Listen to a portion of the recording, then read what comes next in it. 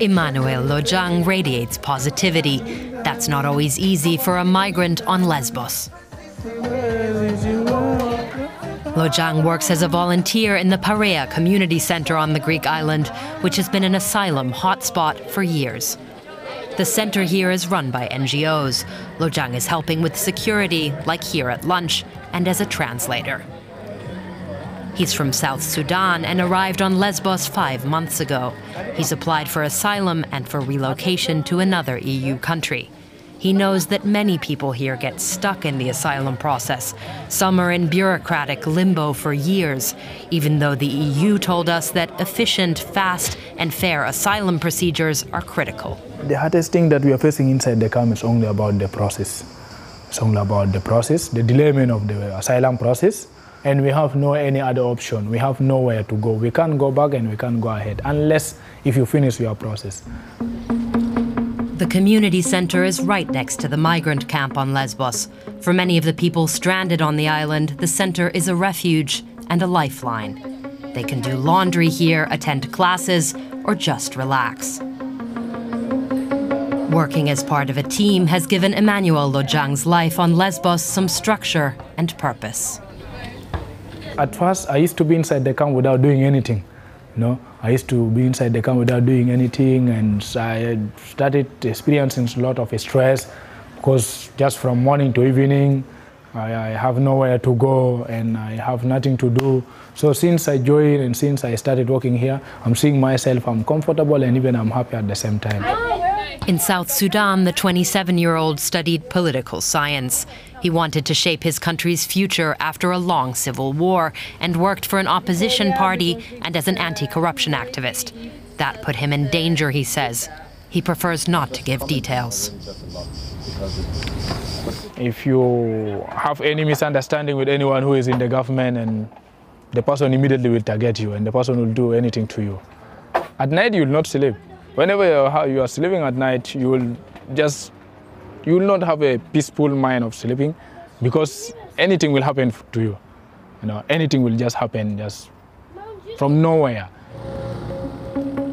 Emmanuel Lojang decided to leave South Sudan. He fled to Turkey and then found a smuggler boat to bring him across the Mediterranean to Lesbos. Summer has brought a huge wave of new arrivals here. Official statistics show the camp is already over capacity. Since July, more than 1,300 people have arrived each month, over 4 times more than before. The Greek authorities rejected our request for access to the camp, saying they currently have too much work due to mass arrivals. But the NGO Europe Cares, which runs the nearby community center, is concerned that the situation in Lesbos could deteriorate.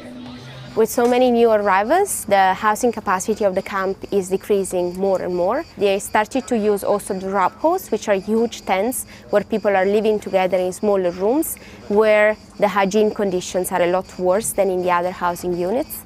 And there is no AC, no fan, so it is really hot inside as well. The NGO workers report that some refugees here don't have enough to eat in the camp. They say every week over 400 people pick up food packages at the center. In May, the Greek Migration Ministry decided that the camp will no longer feed people whose asylum requests are not currently being processed.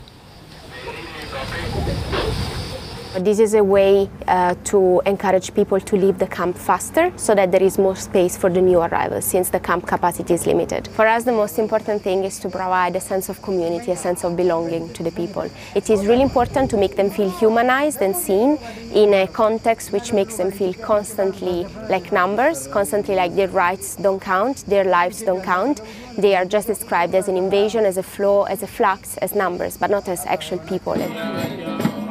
Emmanuel Lojang started learning to play guitar on Lesbos. He hopes that if he gets asylum in Europe, he can finish his studies. He might even try to go into politics. Music helps Lojang to keep up his spirits, he says. He wants the lyrics to his songs to give comfort and courage to his fellow migrants, to all those stuck waiting for asylum in Europe. zaman tatawaja inshallah kholoshi bukun khoyas.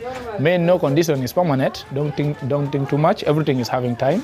So if the time comes, everything will be fine.